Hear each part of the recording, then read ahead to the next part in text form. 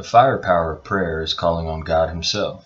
The emotional, mental, and spiritual forces in play have to be managed and directed in a healthy way.